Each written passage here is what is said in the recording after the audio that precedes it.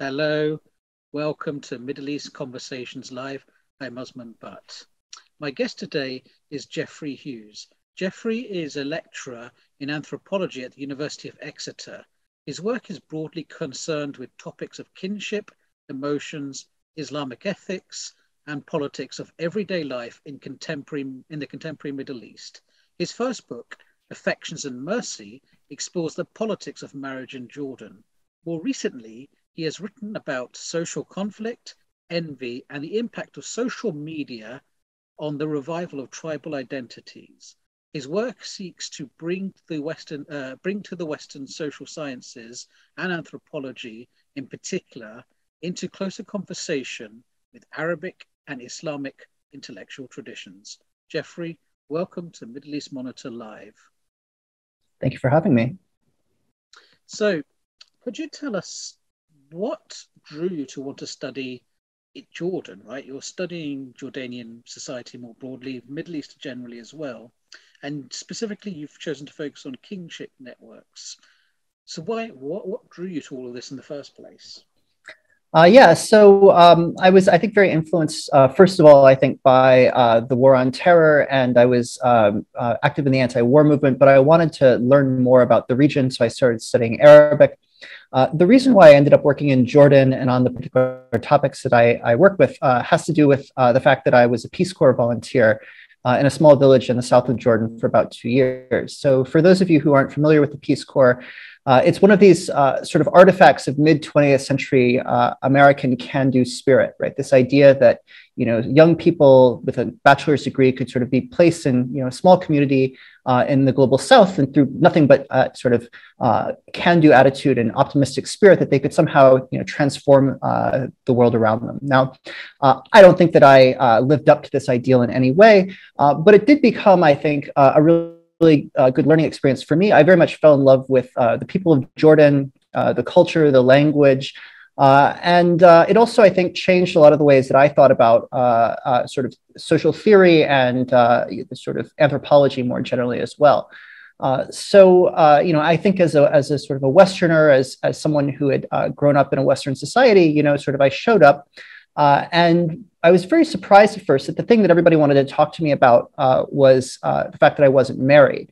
And in fact, the fact that I wasn't married to them made me a sort of object of maudlin pity almost, that they would commiserate with me about, sort of the travails of the life of the bachelor. And they would, sort of try to talk to me about what I could do to fix my situation and improve my lot in life. And at first I was, kind of baffled by that. I'd like to think that I sort of started studying marriage out of some great insight of my own.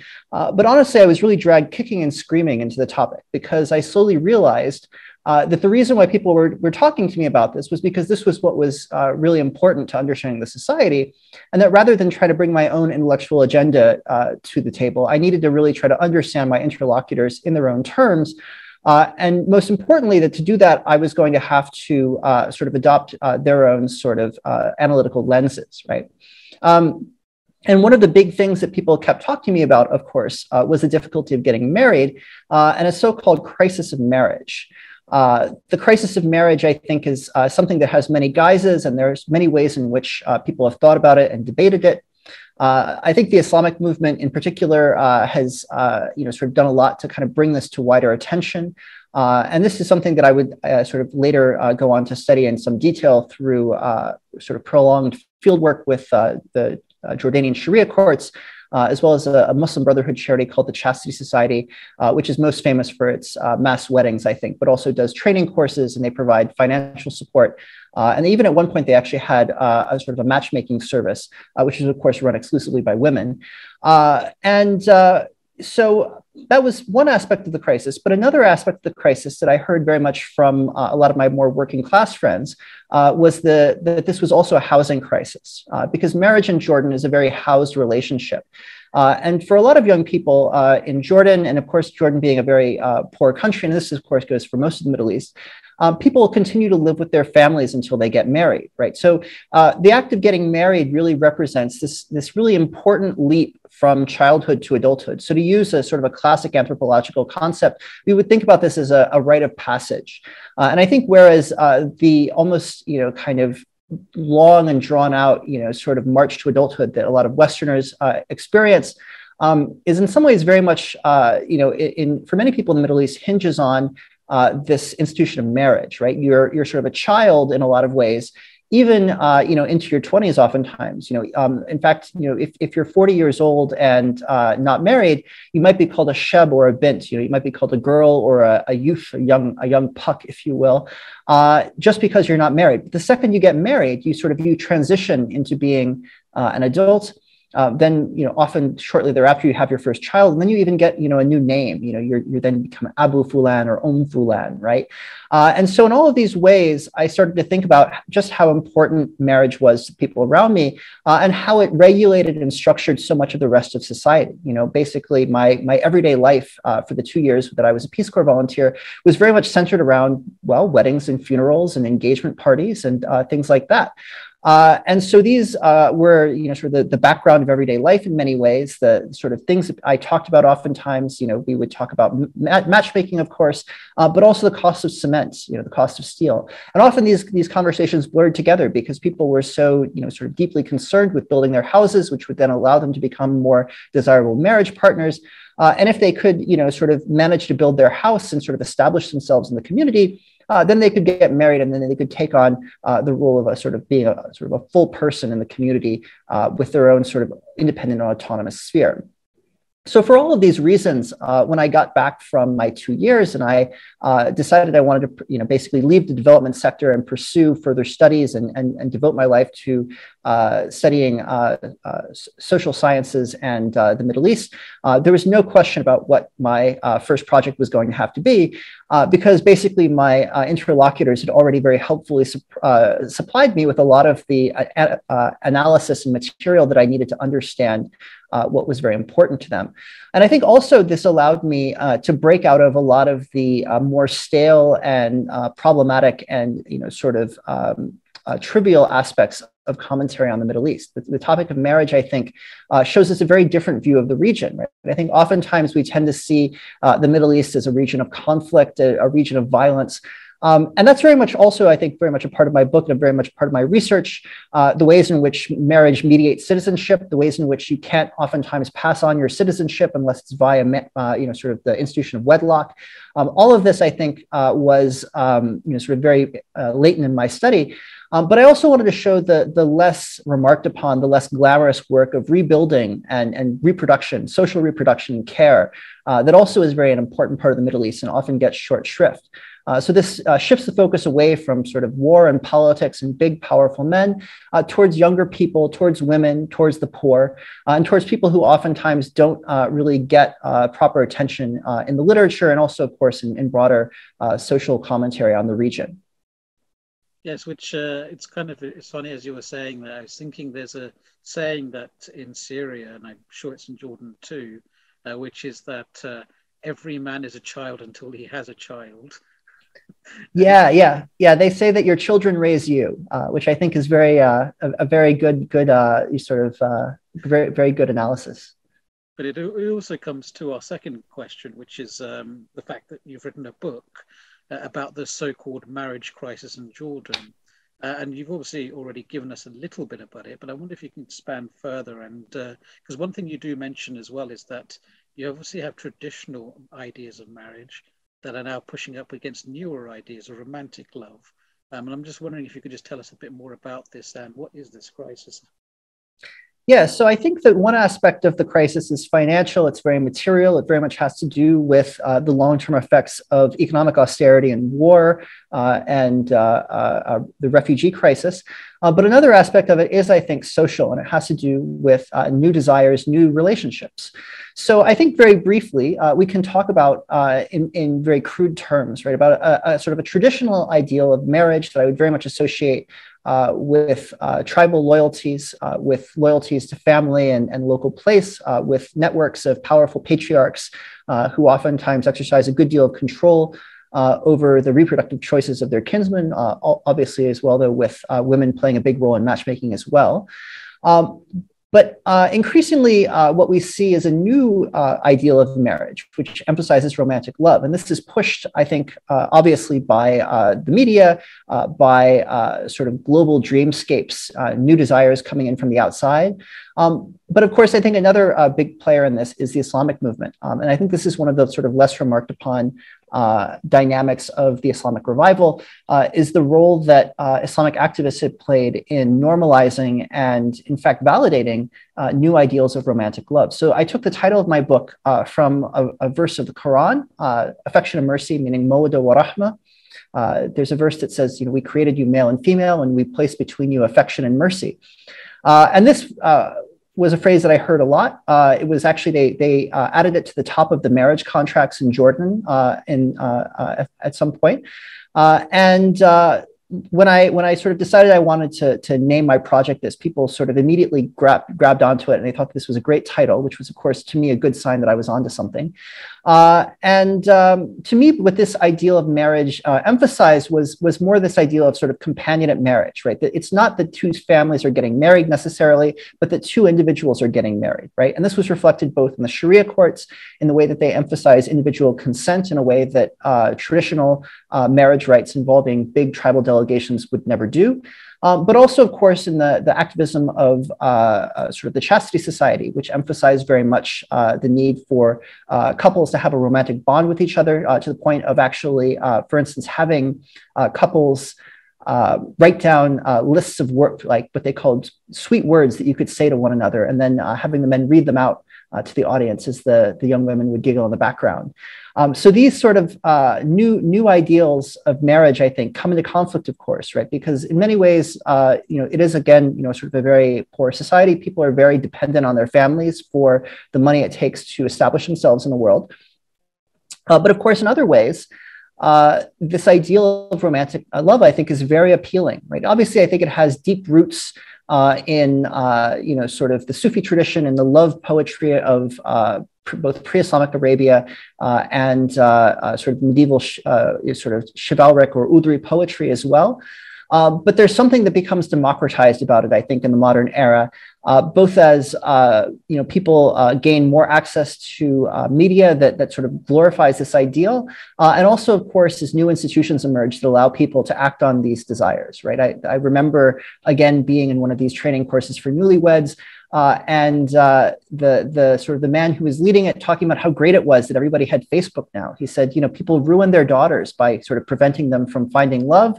But nowadays, everybody can sort of go out and meet online in a sort of a chaste and appropriately respectful setting.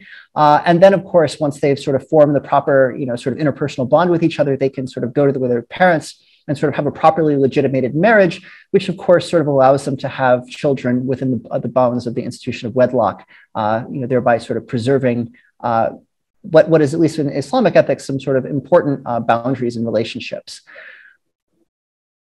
I'm also wondering, as I'm listening to this, because obviously I think the idea that Islamists movements are involved in promoting romantic love is just considered out there for a lot of Western academics who study Islamism.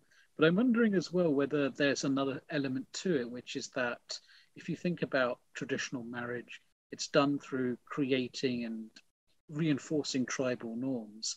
And I'm wondering whether for these particular Islamist movements, they sort of see romantic love as being a part of the effort to detribalize. Yeah, I definitely think, especially in a society like Jordan, where the tribal identity is very much used as a buttress against Islamist politics in particular, that romantic love can appeal not only as an intrinsic value that I think is deeply appealing to many devout Muslims, but also as a sort of a solvent of institutions they view as unjust, backwards, and oppressive, right? So by appealing to young people, to women, to the poor, to basically throw off the bonds of these relationships, they can gain sort of new constituents, right? Sort of people who otherwise might not have a lot invested in Islamic politics. When you're helping people get married, when you're critiquing, sort of the forces of the older generation, and in particular how they seek to control basically the reproductive powers of the younger generation, that this is a very powerful tool for remaking society in a lot of ways. Yes, yes. And so moving on from this, because you've done also a lot of research in to do with things like social media and what impact that's having. So while many of us will remember the role social media played in 2011 during the Arab Spring, you know, often it was referred to as the Facebook revolution in Egypt and places like this. And you know, technology has influenced societies a number of different ways. Beyond that, though, we don't really talk beyond the obvious politics of organizing activism. But in some of your research, you're looking at the ways in which things like Facebook are mediating tribal society. So from blood feuds to managing large scale populations, social media is transforming Jordan in other ways. So could you talk to us about the ways technology is interacting and transforming Jordanian society? Yeah, so I actually conducted research during the Arab Spring. So I was basically doing my main dissertation fieldwork. I did some preliminary work in 2010, and then from 2011 to 2012, I was doing my research. Now, in Jordan, I think the Arab Spring actually in some ways started a bit earlier than January 25th, right? There was a lot of already ferment and revolutionary sort of activity unfolding in Jordan in 2010. But what I experienced primarily during the Arab Spring was obviously there was sort of more explicitly and overtly political sort of organizing happening around social media, enabled by social media. But there was another phenomenon that was much more sort of immediate in my everyday life living in rural Jordan. And that was a sort of an explosion of basically blood feuds. So these were conflicts that would often start with some sort of point of honor, some sort of injury, maybe a case of sexual harassment or a murder. And they had this tendency to sort of spiral out of control, leading to violence. There were basically about, I think, 5 times when I got caught up in these clashes. And I was not seeking this out in any way. This was just sort of happening around me, and I would sort of happen across these sort of clashes. And they were organized on social media. They involved young people who oftentimes would sort of basically use tools like Facebook and later WhatsApp to basically decide on sort of when to meet up, and they would fight it out in the streets. And oftentimes when the gendarmerie showed up, they would turn on the gendarmerie as well, drawing them into the fight. And this also, of course, over time led to an increase in the phenomenon of banishment, or what's known in Jordanian Arabic as jalwa, right? There was a sort of a big uptick during this time period in the number of extended families that were banished from the governorates where they lived by the local governor for reasons of public order. You know, obviously on some level, I think that this was organic, right? That this was people using a new technology. But in other ways, I think we can see I think between the organic and possible manipulation by more powerful and sort of malevolent actors, how the technology of social media itself, I think, lends itself to these sort of subnational identities, right? So if we think about the classic literature on you know, sort of media and nationalism, for instance, there's something I think, you know, think about Benedict Anderson's Imagined Communities, of course, and his arguments about the print trade, you know, Jürgen Habermas's Public Sphere. There's something about sort of the trade in print and then later on television, of course, which lends itself to these sort of large national publics, right? You want to standardize language in many ways. And you want to get the largest audience possible. But in contrast, social media, I think, oftentimes works by competing with existing forms of media by basically micro-targeting and creating new ways of segmenting publics in various ways. And tribal identity becomes a very powerful way of segmenting existing identities and sort of drawing on and working with this pre-existing material to sort of make new possibilities apparent, right?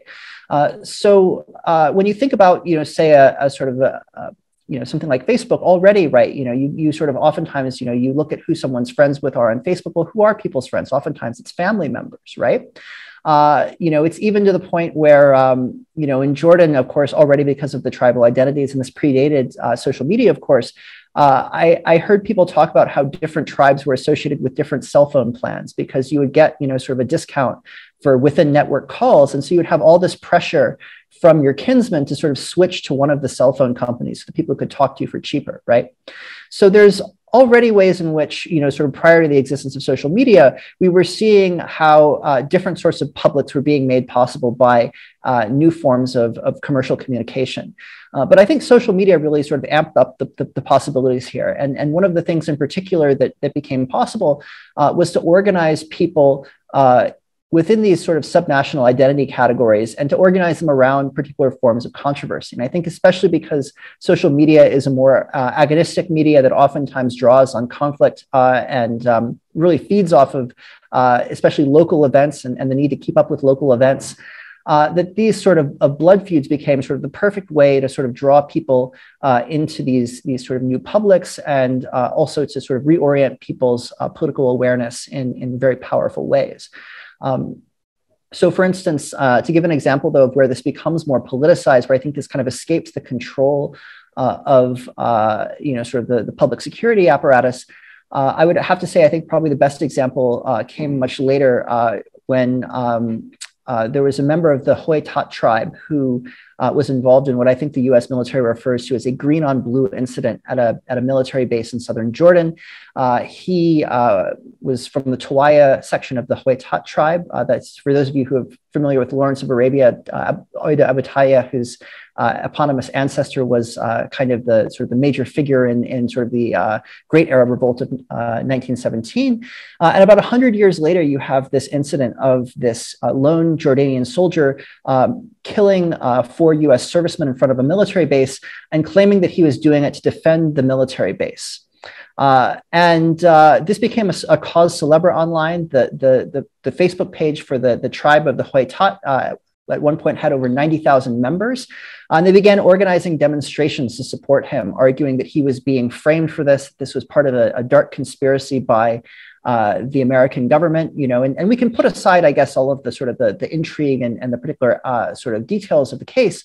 But I think it shows how, sort of the institution of the tribes and these new social media became an imaginative space in which people could imagine other alternative futures and also, in a way, rewrite their own past. And I think that the fact that he was, sort of from the Tawaya section in particular, the way in which he was in some ways kind of refuting that initial alliance and allowing people who had become more ambivalent about this long-term alliance with the West to kind of rethink this relationship in new ways kind of exemplifies how these new technologies provide both, I think, sort of political opportunities, but also, of course, real limitations, right? After all, sort of this movement couldn't ever really, I think, generate a sort of a leader figure. I mean, the sort of the person they were sort of defending was obviously sort of packed off to jail and never really heard from again, as far as I can tell.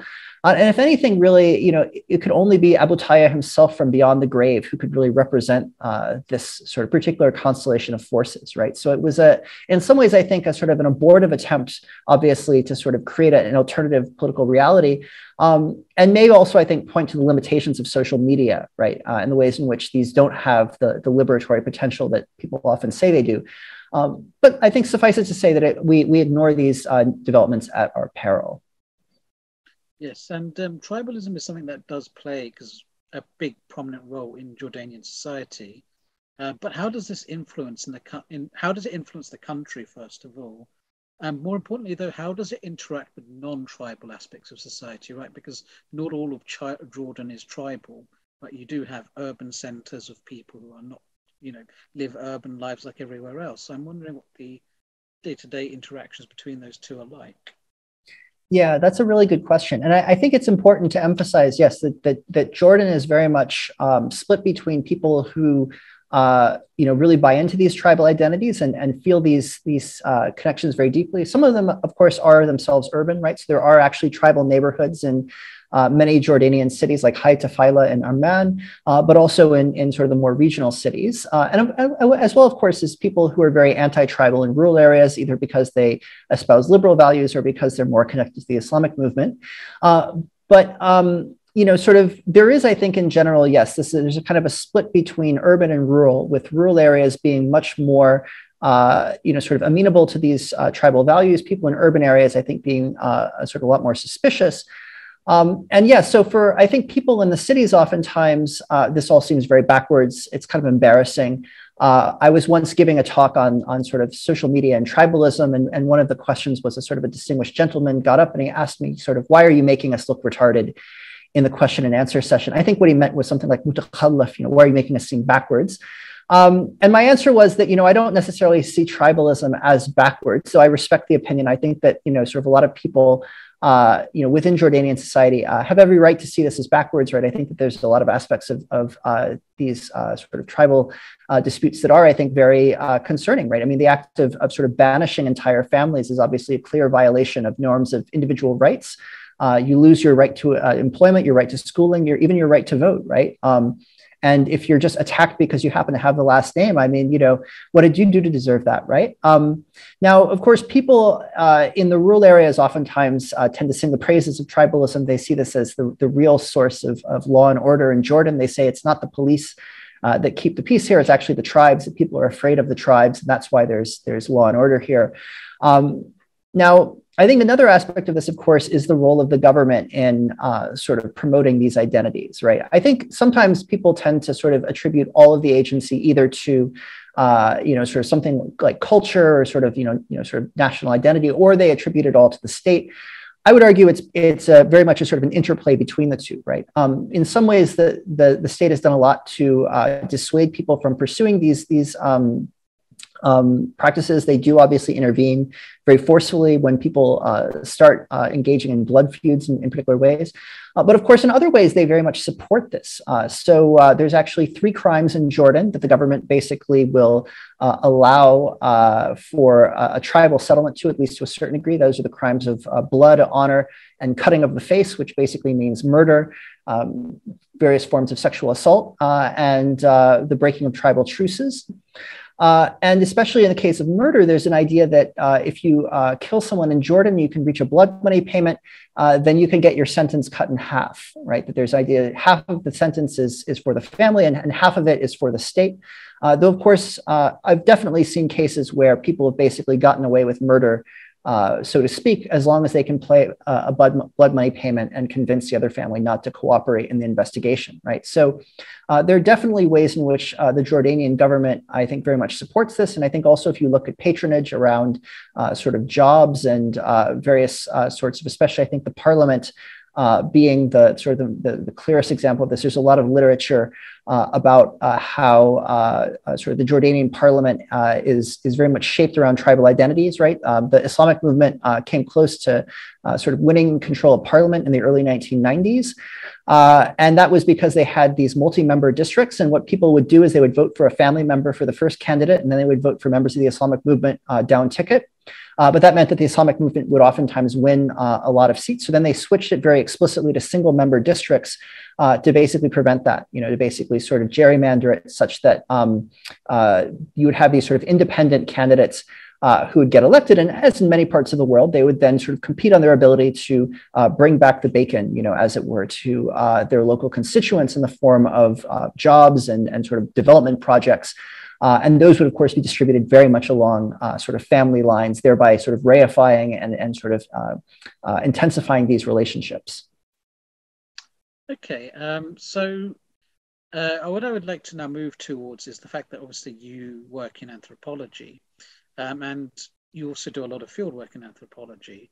And it's often described as an extractive process, right? So you're going into a community, you're taking the data that you want or whatever the research is, but often the community itself doesn't necessarily benefit per se from that research, or they could, but they don't always. So how has your particular work impacted those communities that you've studied? That's a really good question again. Yeah, I'd say that I can't say my work has had a lot of impact so far. I'd like it to have more. One of the reasons why I'd like to engage in sort of fora like this is because I think this is a way of sort of bringing my research to new audiences, also within the region, who can benefit from it. It's been very important to me, of course, to sort of share my findings with the organizations I work with. So I've definitely tried to take back my findings to groups like the Sharia courts. So when I did a study of about sort of 850 marriage contracts, I was sure to sort of bring back the results of that sort of statistical study to the Sharia court judges and present it to them so that they would have that information.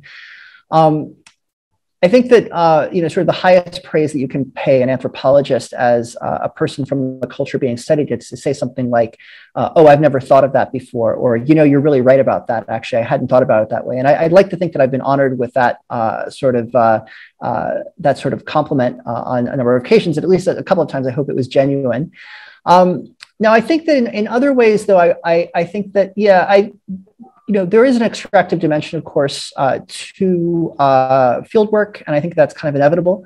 I think that if that was the sort of where it ended, that would be very bad, and the sort of the colonial overtones of that would be indefensible. But the way that I try to deal with this in a deeper way is certainly not by thinking that I'm going to sort of tell people things that sort of they've never thought of. I'm going to solve their problems. Once and for all, right? Like some sort of development worker or white savior or something.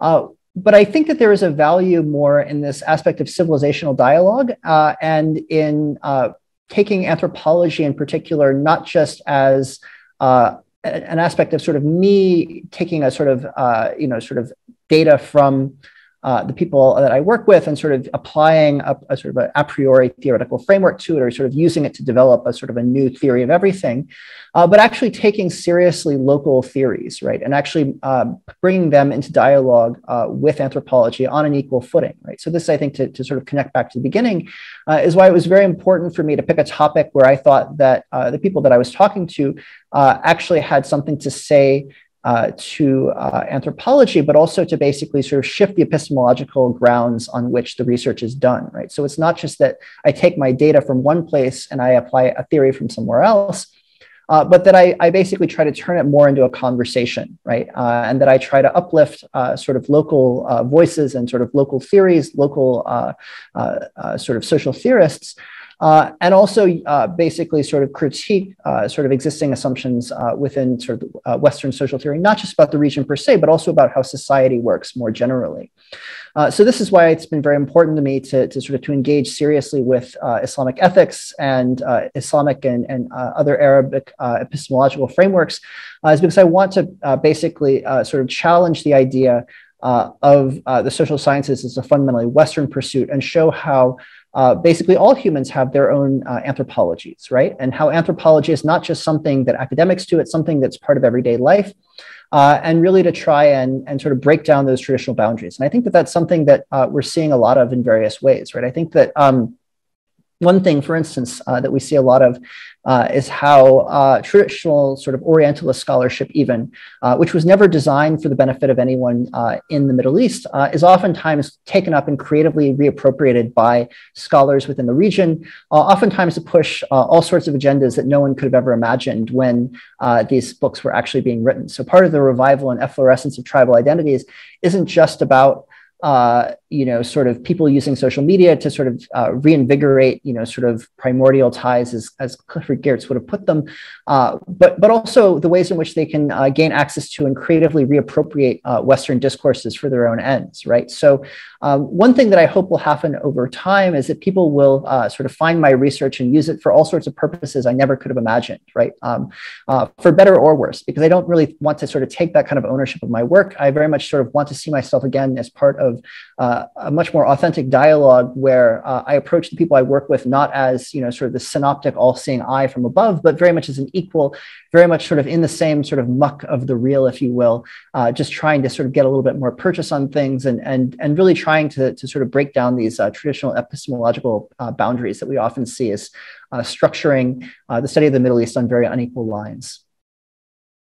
Geoffrey, thank you for talking to us at Middle East Monitor Live. Thank you for having me. And to our audience, thank you for tuning in. Please do tune in next week for another MEMO Conversations.